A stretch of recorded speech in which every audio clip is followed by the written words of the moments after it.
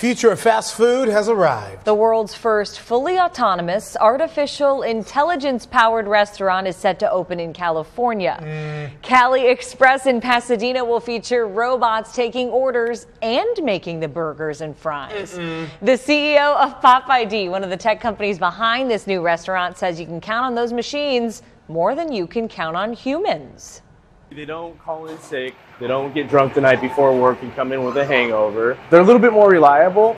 He must have never heard of a computer virus. Oh boy, oh my, that doesn't look like a very well-seasoned patty, I'm just saying. The restaurant will still have human employees to pack up that food and show their friendly faces to customers. Cali Express is set to open by the end of the year.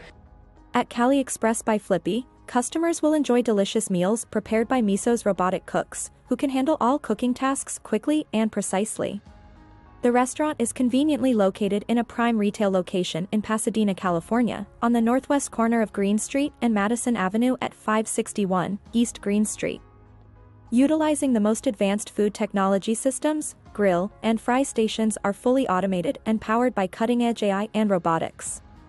Guests can also use their Pop ID accounts to access personalized recommendations, make easy and fast payments, and get loyalty rewards on self-ordering kiosks.